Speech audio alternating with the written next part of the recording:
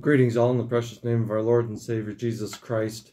Welcome to the Wednesday edition of Brian's Bible Break as we unpack verses from God's Word and reflect on them.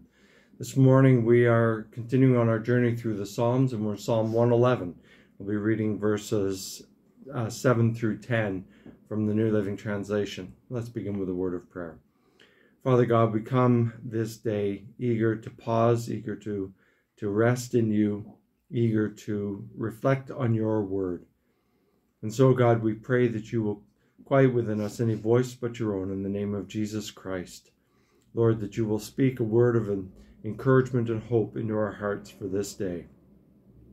Lord, we love you and we need you, and our heart's desire is to hear from you this day. In Jesus' precious name we pray. Amen. So, Psalm 111, verses 7 to 10. All he does is just and good, and all his commandments are trustworthy. They are forever true, to be obeyed faithfully and with integrity. He has paid a full ransom for his people. He has guaranteed his covenant with them forever. What a holy, awe-inspiring name he has. Fear of the Lord is the foundation of true wisdom.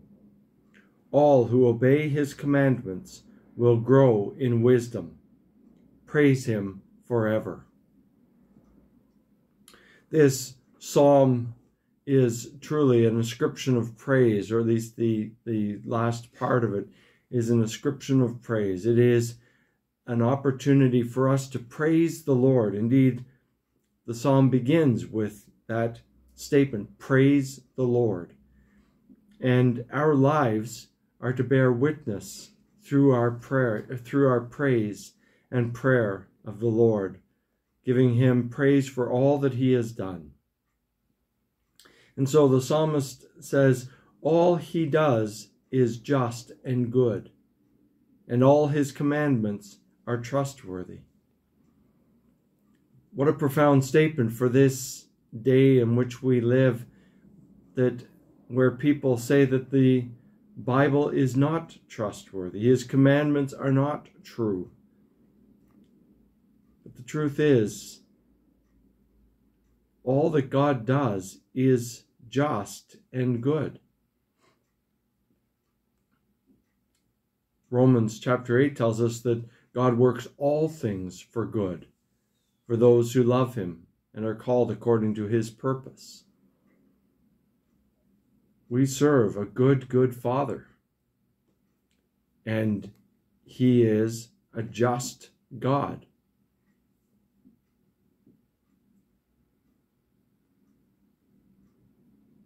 The psalmist says, they are forever true, to be obeyed faithfully and with integrity. Integrity is one of those words that seems to be lost in our world today.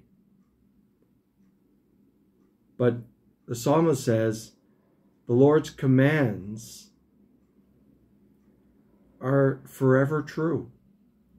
In other words, they weren't true in the past, but they're not so much true today. No, God's word is unfailing and inerrant, meaning that it is as true today as it was when they were first commanded. And they will always be true. And they are to be obeyed faithfully and with integrity.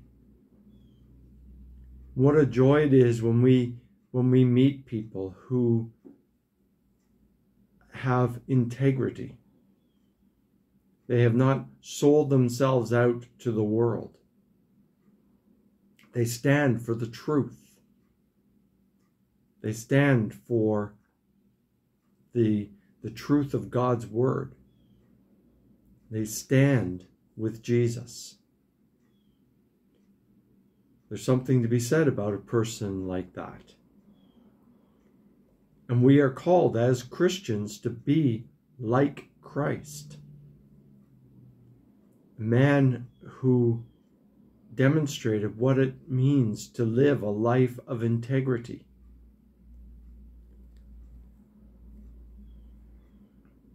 The man whom the psalmist says has paid a full ransom for his people.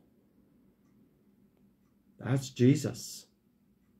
You remember yesterday that I mentioned that the Old Testament, there are so many places in the Old Testament that point to Jesus, the Messiah, the one who came to save his people from their sin. Well, here we are again in the very next psalm.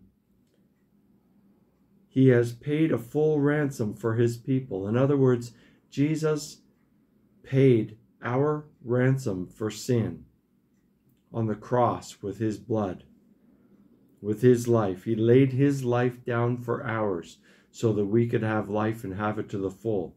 He paid a full ransom for his people, for you and for me. He has guaranteed his covenant with them forever. God has secured our relationship with him through the shed blood of Jesus, his one and only Son.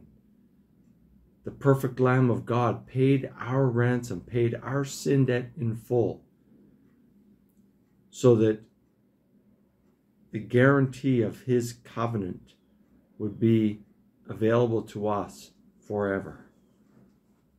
What a holy, awe-inspiring name he has. I've said before that I don't often use the word awesome. It is a very common word for people to use today. For, a meal is awesome. A concert is awesome. Whatever. They use it very willy-nilly. And I don't use it very often because I, in my heart, reserve that word for God, because he alone is awesome. And the psalmist says that. What a holy being set apart, right? What a holy, set apart, awe-inspiring, awesome name he has. What a beautiful expression of God.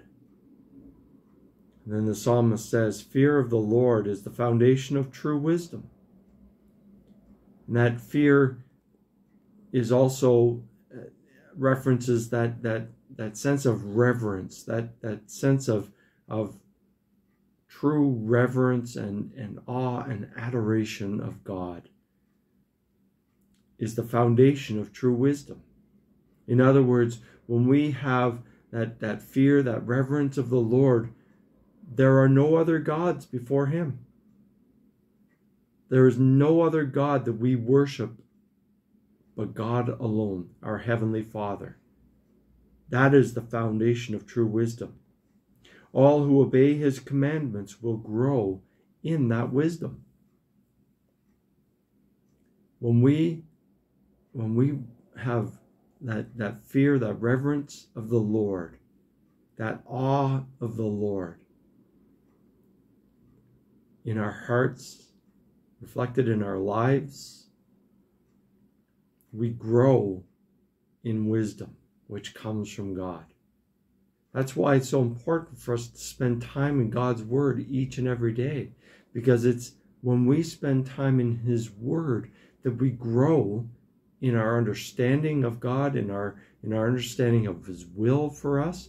We grow in his wisdom through the inspiration and power of the Holy Spirit. And then the psalmist concludes by saying, praise him forever. In other words, may our praise of Almighty God ever be on our lips. May our lives be an ongoing, continuous act of worship and praise of Almighty God, Father, Son, and Holy Spirit for what he has done and continues to do in our lives. So friends, I encourage you, let this day be a day of praise and worship of Almighty God. Let's pray. Father God, we thank you and praise you for this day. We thank you for all that you have done. And Lord, we praise you with our whole heart. We adore you with our whole heart. We seek you with our whole heart. Jesus, we thank you that you are willing to pay our ransom with your life on the cross, shedding your blood for the forgiveness of our sins. Jesus, may we walk with you in the newness and freedom of life that you alone can give for your glory. Holy Spirit, we pray that you will continue to pour out your wisdom upon us and lead us into a deeper relationship with you as we grow more and more like Christ in the fullness of your wisdom. Almighty God, we ask this in the precious name of Jesus. Amen. Well, friends, thanks for joining me this morning for this short reflection on God's Word. I hope that it has been an encouragement to you. We look forward to seeing you tomorrow as we unpack another verse from God's Holy Scriptures. So, friends, go in peace. The Lord bless you and keep you this day and always. Amen. See you tomorrow, friends.